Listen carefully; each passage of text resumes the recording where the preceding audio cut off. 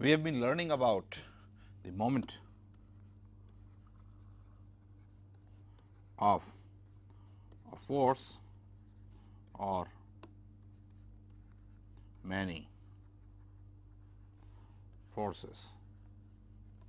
What we have learned so far is that the torque about origin O, so that I will indicate by this, is R I cross F I, where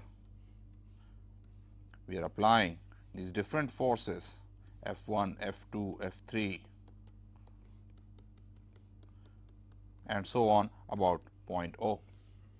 We have also learnt that the torque is origin dependent. There is a very special case when the total force on the body is 0, then torque is independent of the origin, no matter about which point it is taken, it comes out to be independent. Then as a very special case of this, we define a couple moment which is nothing but two equal and opposite forces separated by a distance d. In this lecture, we study moment a little more. We will define the moment of a force or a torque about an axis. Then I will give you an example to show you what you have been learning in 12th grade and our definition is the same. Then we go on to discuss the different elements in mechanical systems or civil engineering systems and what kind of forces do they apply with examples. So, we are going to study in this case the moment of a force about an axis. Why this is important is, a lot of times, for example, you have situations where something is actually made to rotate about an axis. This axis of a rotating disc I may have fixed in ball bearings which are fixed in some place. In that case, no matter what force you apply on the disc, the only component that is responsible for its rotation is that in the plane of the disc. And then if you recall your 12th grade physics, you have been defining torque about an axis as force times the perpendicular distance of the line of force from the axis. Now, we will get more sophisticated now that we have mastered the vector algebra and so on, and define the torque about an axis in a slightly different manner, which I will show through an example is equivalent to what you have been learning. So, let us say there is a disc which is rotating about a fixed axis which is in the direction of unit vector n, and there are various forces working on it. Then the torque about the axis n is going to be equal to the dot product of n with respect to the total torque about, say, the origin O. Although I am writing origin O, the torque about an axis is actually independent of where this origin is taken, because it only depends on the perpendicular distance of the forces from the axis. So, this I can write as n dot summation I R I O cross F I, and to emphasize that this is really independent of the origin, I will write it further as n dot summation I R I. I have removed this index O cross F I. This is the component of the total torque along the direction of the axis, and this is what I will call the torque about axis, let us say n. If you really work it out, what is happening is, since the axis is fixed, it is held by certain forces. No matter what forces you apply on the disk, the forces generated at the point where the axis is being held are such that they will cancel certain the applied forces and certain components of them, and then only force that is responsible for the rotation of the disk about this given axis is that which is in a plane perpendicular to this axis, and more effective it is if it is farther away from the axis. This you know from intuition and from your whatever you learned in your 12th grade. In a similar manner, the couple moment about an axis is the couple moment tau dot n, tau about an axis. Exactly the same thing as a torque, because couple moment is nothing but a very special torque. Let us now see if this sits well with our definition of torque about an axis is equal to force in the plane perpendicular to the axis times the perpendicular distance of the force line from the axis. This is the definition you have learned in your 12th grade. So, as a simple example, let me take a disk which is free to rotate about the z axis. Let us say this is the x axis, this is the y axis, and z axis is coming out of the plane. Let the radius of this be 30 centimeters, and let me apply a force at point r is equal to 10 I plus 10 j. In xy notation, it is a point 10 10, a force which is, let us say, 30 I plus 20 j minus 10 k. So, I am applying a force at this point which is like this in the plane of x y, and it has a z component also minus 10 k. So, therefore, going into the plane of this board. The torque, total torque due to this force is going to be equal to r cross f. Again, I emphasize, recall from your previous lecture, that this r could be anywhere along the line of action of this force. Right now, we will take r to be 10 I plus 10 j. So, this is equal to 10 I plus 10 j cross 30 I plus 20 j minus 10 k. Let us work it out, and it comes out to be 103 I cross I is 0. So, 200 I cross j, which is k, I cross k is minus j.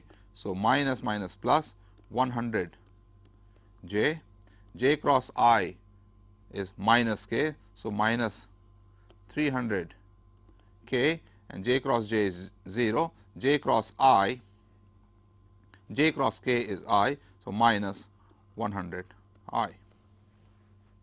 So, this comes out to be minus 100 I plus 100 j minus 100 k. That is the total torque, but I want to find the torque about axis z, because this disk is free to rotate about axis z. So, that torque, so let me make the picture again. Here is the disk. The torque came out to be minus 100, let us see, this is minus or plus, minus 100 I plus 100 j minus 100 k torque vector. So, torque about z is going to be k dot the torque, and which is going to be minus 100 Newton meters. Minus sign means that this is pointing in the direction of opposite to z. Therefore, the disc would tend to rotate with the right hand rule in the clockwise direction. This is the sense of rotation of the disc due to this torque.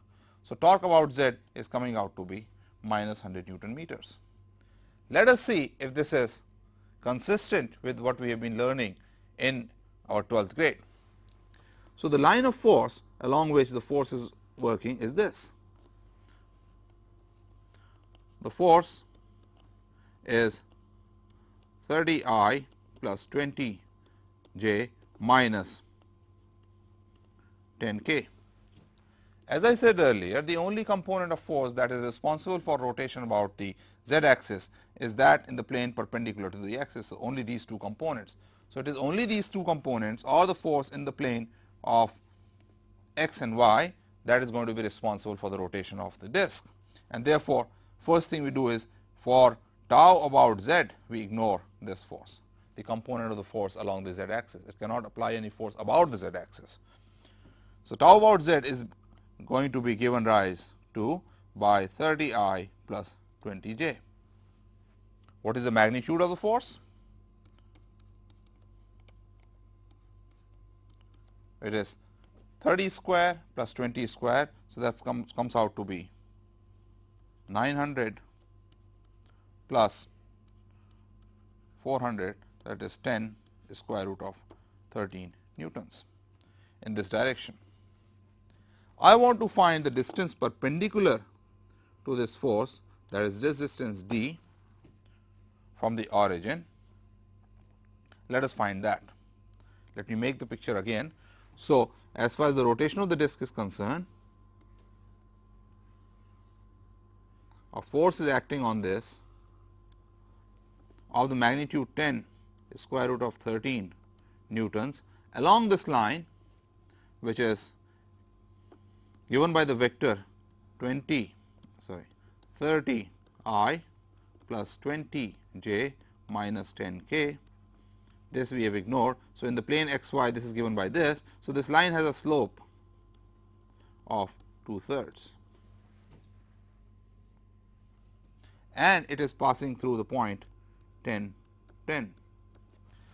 Therefore, the equation of this line along which the force is working is y minus 10 is equal to 2/3, that is a slope, times x minus 10, and therefore, 3 y minus 30 is equal to 2 x minus 20, or 3 y is equal to 2 x plus 10.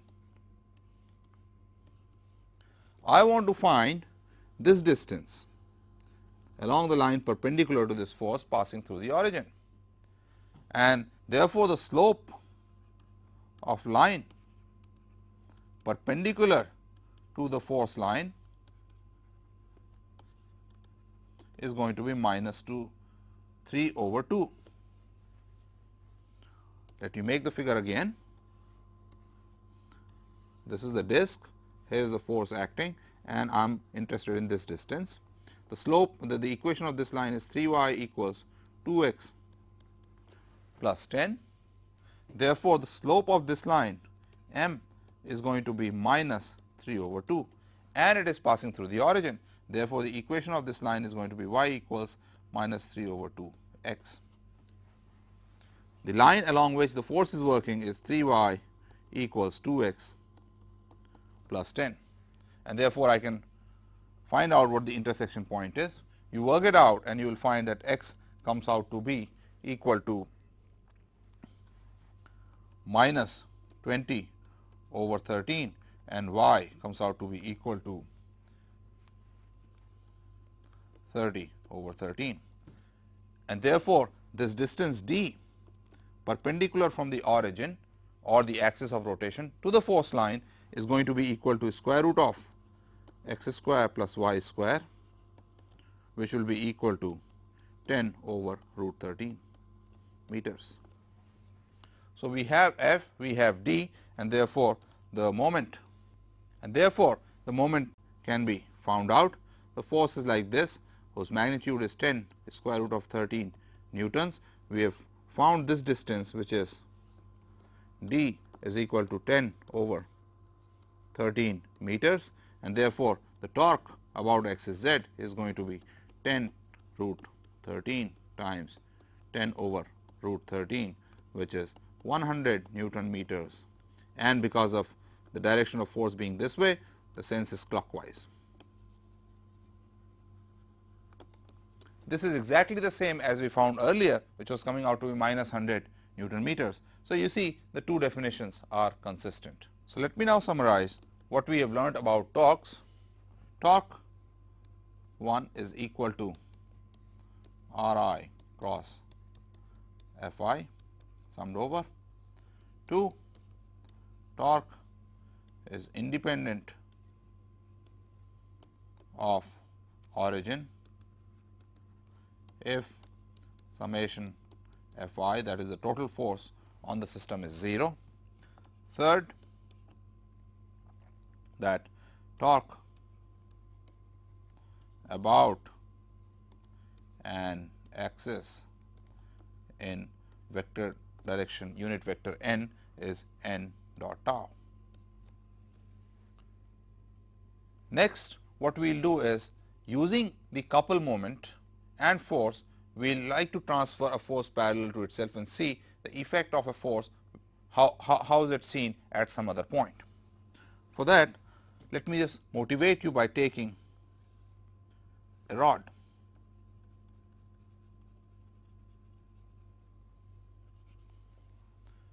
And apply a force here.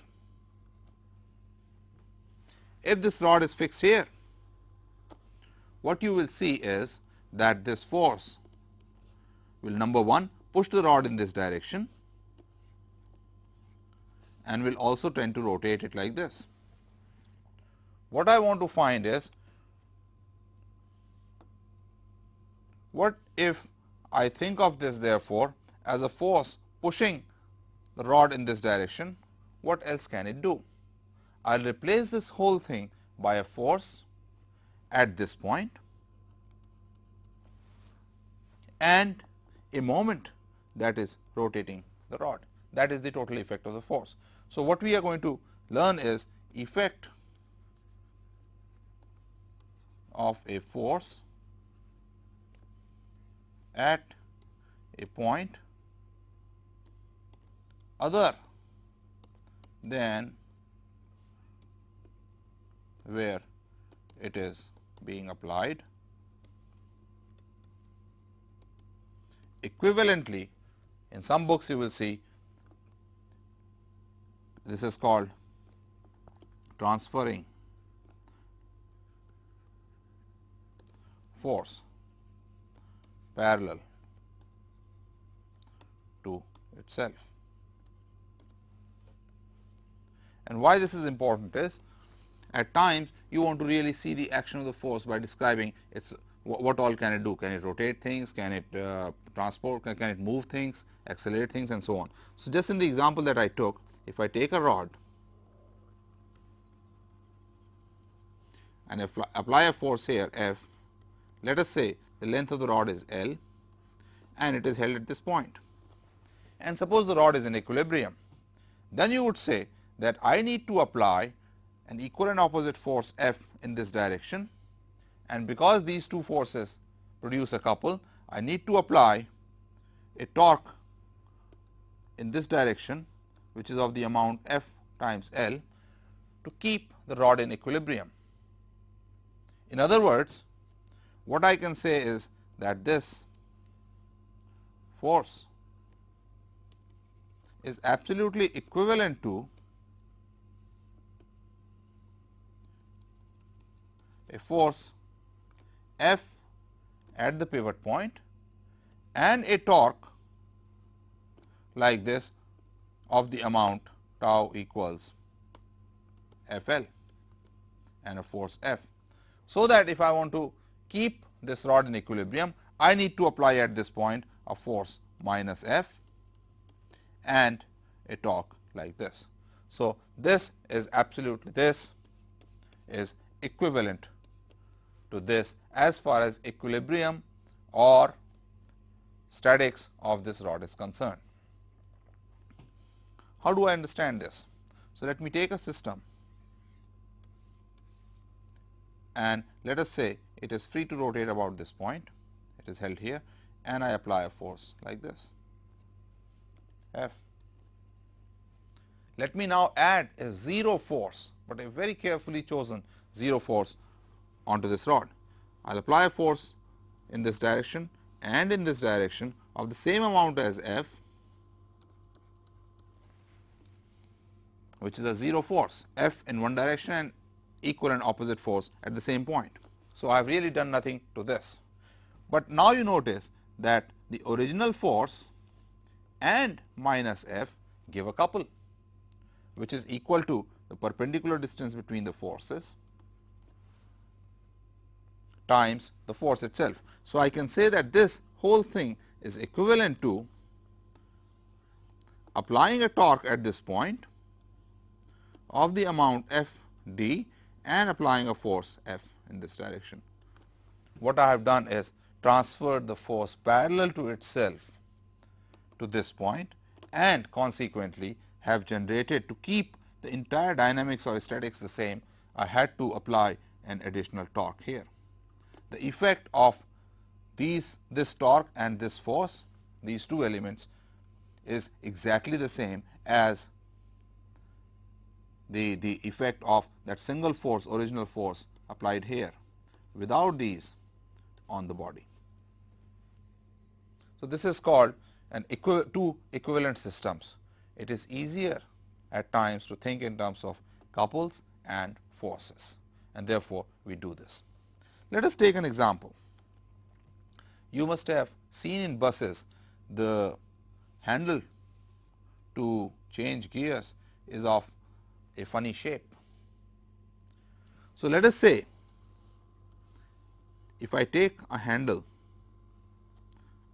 in the xy plane of this shape, the gear handle, and this is the head where the driver applies the force and changes gear. So, let us say he applies certain forces and I want to know what is the equivalent system, how much movement does it generate at this point and what force is transferred here, and that is what we will do next. So, let us take the length of this part to be 60 centimeters, this part to be 30 centimeters and this part also to be 30 centimeters. Let this angle be 45 degrees, let this angle also be 45 degrees. And now we say that the driver applies a force F, which is equal to minus 5 I plus 5 j minus 2 k, something like this, but coming out of the board. It has a z component also, or going into the board because z component is negative. A force like this to change the gear. What is the equivalent torque and force at this point? So, we are in a way transferring the force parallel to itself here, and consequently, we will indicate this force by an equivalent moment tau and a force F. So, let me make the picture again. Here is the handle of the gear, this is the gear head, this is 60 centimeters or 0.6 meters, 45 degrees, this is 0.3 meters and this is also 0.3 meters, and the force out here is minus 5 I plus 5 j minus 2 k. The torque of the force is going to be R cross F. Equivalently, I can think of an equal and opposite force being applied here and force equal to the original force being applied at the bottom. I have done nothing but added a 0 force onto the system. Now, this minus F and the original force therefore, create a couple here, which is given by tau, and the force is the original force here. Let us therefore, calculate this couple. Either I can calculate the perpendicular distance between the forces, or I can straight away use the formula tau equals R cross F. Let us see what R is going to be in this case. It is going to be equal to 0.6 over root 2 I plus 0.6 over root 2 j, that is the vector from here, the first part of the gear handle, this vector, plus 0.3 I plus 0.3 over root 2 I plus 0.3 over root 2 j, and therefore, the total vector is 0.9 over root 2 plus 0.3 I plus 0.9 over root 2 j, and therefore, the torque is going to be equal to 0.9 over root 2 plus 0.3 I plus 0.9 over root 2 j cross the force is minus 5 I plus 5 j minus 2 k. I leave this as an exercise for you to calculate this torque, but once you calculate this torque, what you would find is this gear handle on which this force was being applied. This force system on this is equivalent to, on the same gear handle, as if we are applying a torque here of the amount calculated here and a force, the original force, which is minus 5 I plus 5 j minus 2 k.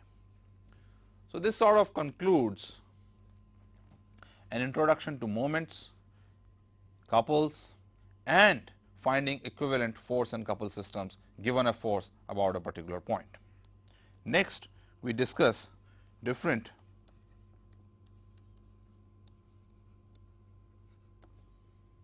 mechanical elements that are used in machines or structures and the forces, moments generated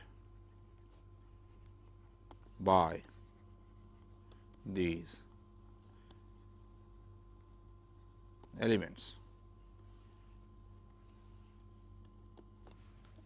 Our strategy would be, I will take each element, discuss about it, and then solve a related example. The simplest of the elements is a string which can apply a tension. Suppose I am pulling a ball or something tied at the end of a string by a force F, and it is not moving, then the string applies a tension in the opposite direction. But remember, a string or a rope can apply tension, but not compression. That is, if I instead push the ball the other way, the string would not be able to stop it. On the other hand, if I have a bar made out of a material, a rigid bar, it can apply both a tension as well as a compressive force. So, if I have a ball at the end of it, if I pull it by force F, it will apply a tension T if the ball does not move. If I push it in by a force F, it will apply a compressive force of the equal amount in the other direction. Next, let us discuss the contact force between a surface and say a rod or a box on it. So, for example, if there is a smooth surface and there is a rod here which is being pushed or whatever, and there is a box here, the only force a smooth surface can apply is perpendicular to itself, and therefore, it is capable of applying a force on this rod which is perpendicular to itself. Similarly, it is capable of applying a force on the box, maybe distributed, maybe at the same point, which is perpendicular to the surface. Why is it perpendicular? Imagine if it were not perpendicular, what would happen? Then this box, because of the component parallel to the surface, would start moving by itself. That does not happen, and therefore, we conclude that a smooth surface applies a force perpendicular to itself. On the other hand, if we take a rough surface,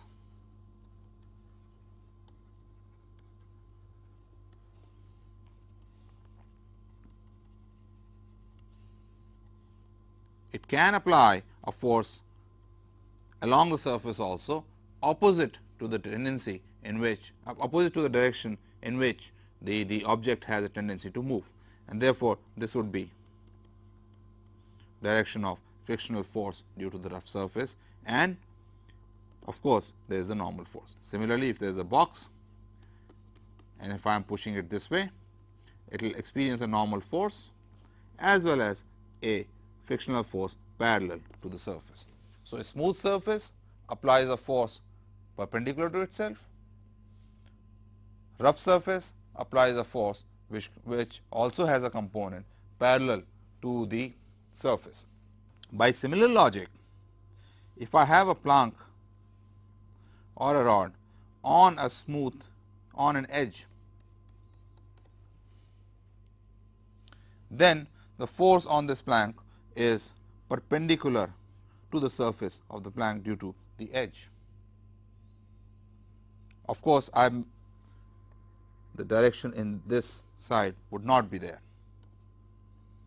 The only direction in which the edge can apply a force on to the plank is in this direction.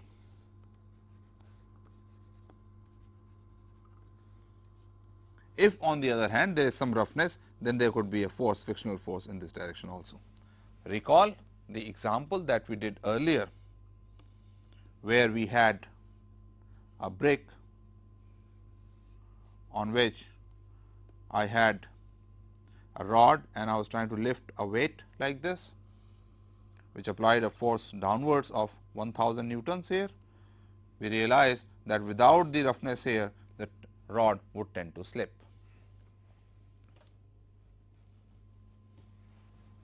Let me now do one example of this problem.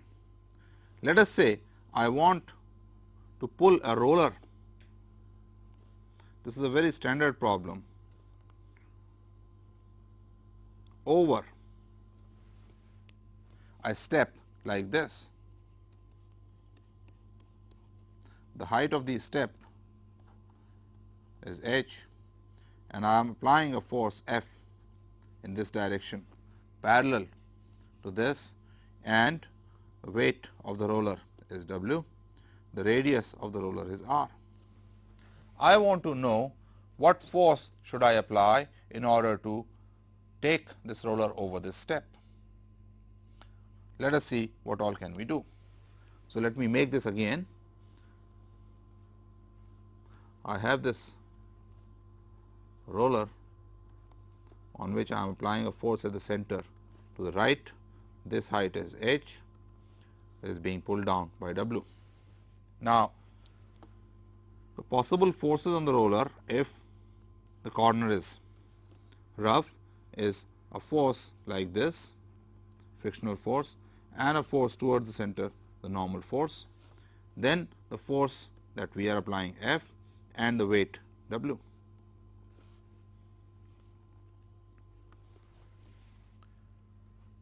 To find F, it is very convenient to take this point as the origin and balance torque about it. That would straight away give, in order for equilibrium, F times R minus h, because this distance is R minus h, is going to be equal to W times this distance, which if you work out is going to come out to be 2 R h minus h square.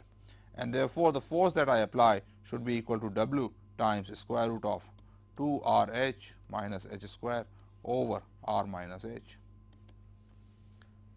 That should be enough to take it over the step. What about these forces, the force F and the force N?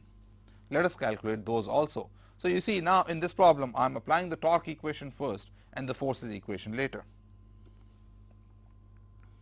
Let me make this big, and now we see that this force is W times square root of 2 R H minus H square over R minus H. This force is W, this force is N, and there is a force F like this. If I take summation over F x is equal to 0,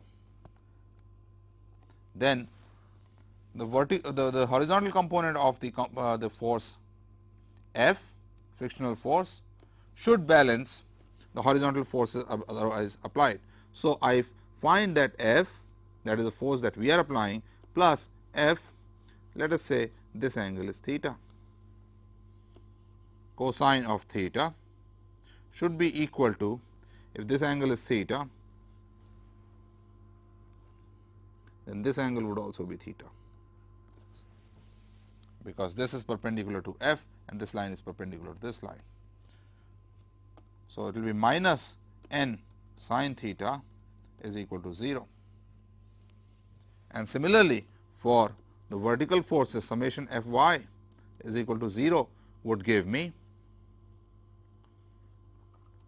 n cosine of theta plus F sine of theta minus W is equal to 0. These two equations are enough to determine small f, the frictional force, and the normal reaction N. Here, since this angle is theta, you can see that this angle is also theta, and therefore, sin theta is nothing but square root of 2 R H minus H square over R, and cosine theta is nothing but R minus H over R. If we substitute these values in the equations, we find N is equal to W R over R minus H and F is equal to 0. So, this is a very special case where to take the roller over the step, you do not really need any frictional force on the edge. Notice that as R minus H becomes small, N goes up. So, therefore, the normal reaction keeps on increasing as H becomes larger and larger and larger. Compare this with the case that I discussed a while ago and also worked out in detail in the previous lecture, where we had a rod lifting a 1000 Newton weight. In that case, in order that the rod not slip over the edge, we had to apply, or we required a frictional force on the edge. So, what we learn is that a rod or a plank on an edge can apply normal force in the case of smooth surfaces, and a normal force and a frictional force when the edges and the surface are rough. Next, we consider an element which is a pin or a hinge, same thing. That is, if I have an element, a rod or a plank, and it is free to rotate about this point, it is hinged here. In that case, the hinge cannot apply any torque, but applies a vertical force and a horizontal force F y and F x. These are the only two forces that it can apply, nothing else. So, let us see an example of this. You have all traveled in trains, and sometimes when a berth is in its vertical position, you apply a force F like this in order to pull it up, and this is hinged at this point. So, the problem we want to solve is, suppose you pull this berth out and you are applying a constant horizontal force F like this. the weight of the berth is W and it is hinged here.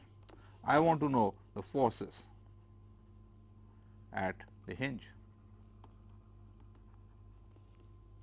As I said just now, the hinge is capable of applying a vertical force and a horizontal force, F y the vertical force and F x the horizontal force. Then summation F x is equal to 0 gives me the horizontal force, and that gives me F x minus F is equal to 0 or F x equals F. Similarly, summation F y is equal to 0 gives me F y minus W is equal to 0 or F y is equal to W. Next, we want to calculate, given this force F and given this weight W, what is the angle theta that the berth makes from the horizontal. Let me make this picture again. So, this is the berth, you have pulled it out with force F, this is being pulled down by its own weight W, you are applying force F y and F x are being applied by the hinge. The length of the rod is L. There are torques, when I take torque about this point, being generated by the weight W and the force that I am pulling with. If I take torque about z axis should be 0, then the weight is giving a torque in this direction counterclockwise is going to be positive, and F is giving a torque in this direction which is negative. This gives, or let us calculate the distances first. This distance is going to be L over 2, this angle is theta, cosine of theta, and this distance is going to be L sine of theta, and therefore, when I put tau z equal to 0, I get W L over 2 cosine of theta minus F L sine of theta is equal to 0, and that gives tangent theta is equal to W over 2 F. You notice, larger the force that you apply, smaller the angle, and that you experience when you do something like this. You pull the berth out, it goes higher and higher and higher. So, this is an example of solving a simple problem using hinge forces. Next, we look at built-in supports, that is, suppose there is a support or a beam which is inserted in a wall and is like this, and I apply the load here in any direction, or a support which is glued to a wall. Suppose I glue it here, glue or weld. So, welded or glued support, and this is built-in support.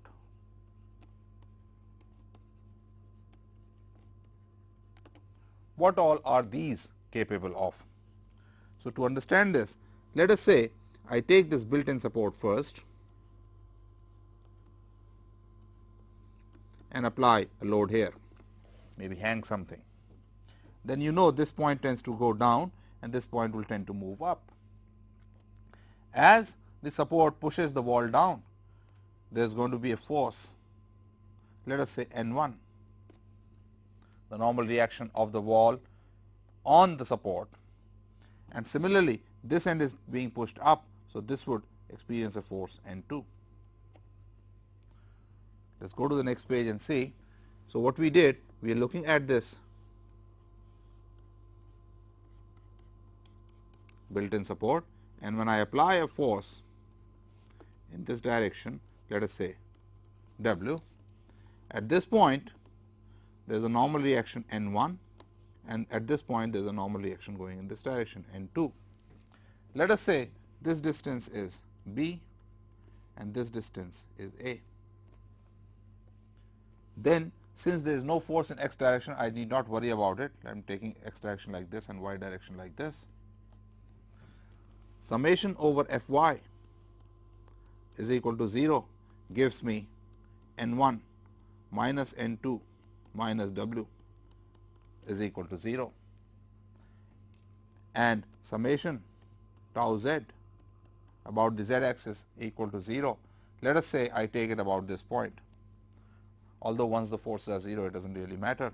It gives me a times n 1 minus a plus b times w is equal to 0, or n 1 is equal to a plus b times w over a, and similarly n 2 would then come out to be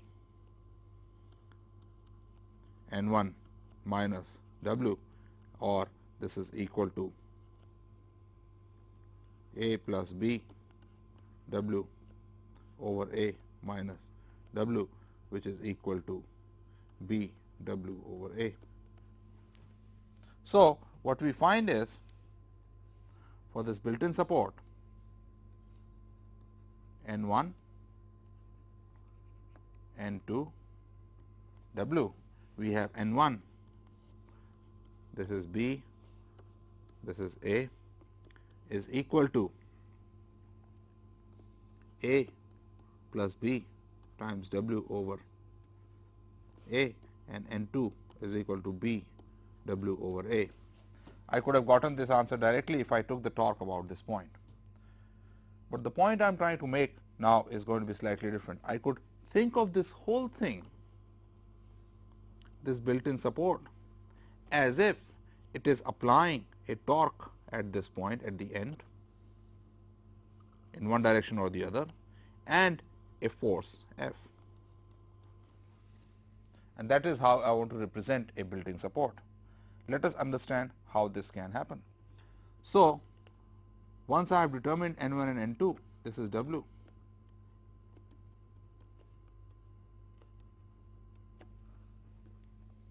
I can add a 0 force at this point, and I choose this 0 force in a particular way. I add n 1 and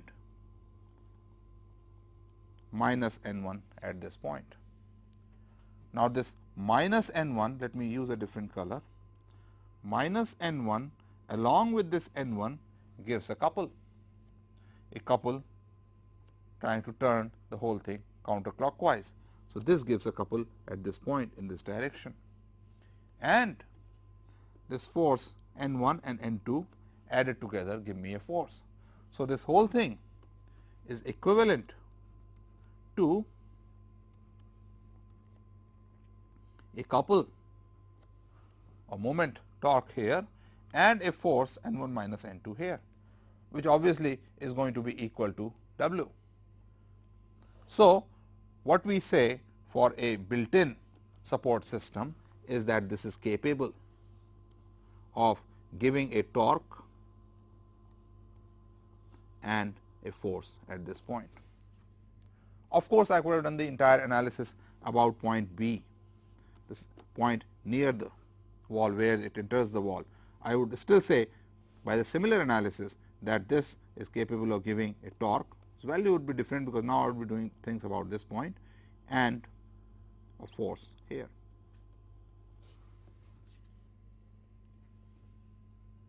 So, I can think of a built-in support system as providing a torque and a force. Of course, the moment I apply a weight here, this force has to be equal to this, and therefore, weight, it has to be equal to w. The length is a plus b, and therefore, this forms a couple which gives a torque in this direction as w a plus b, and therefore, the torque generated at this point to counter this torque is also going to be equal to w times a plus b. So, think of a built-in support system as something that can generate a torque as well as a force.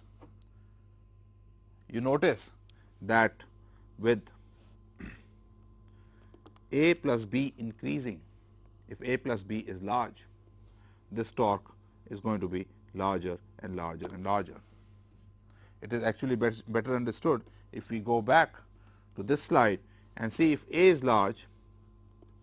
If A is large, I am talking about this picture. If A is large, then N1 provides a larger and larger and larger torque, and therefore, with large A I need less N1 at this point, and therefore, if you want to have a very stable support, push it really deep into the wall. Let us see now a similar support which is not into the wall, which is not built in, but is welded at the corners. And I apply a load here. Let us see what will happen. As this load is applied, you will see that this has a tendency to turn like this, and therefore, there will be a force generated in this direction. Let us call this N1, and there will be a force generated in this direction. Let us call it N2. Using the analysis similar to what I did just now for the built-in support system, I can again show this to be equivalent to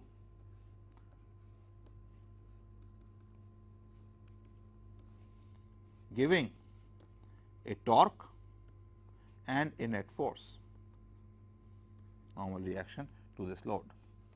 So, both a built-in support system and a glued or welded system are capable of generating a counter torque and a force, and this is how I am going to represent them.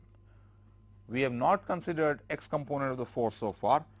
You know, obviously, if I pull this thing by a force F x,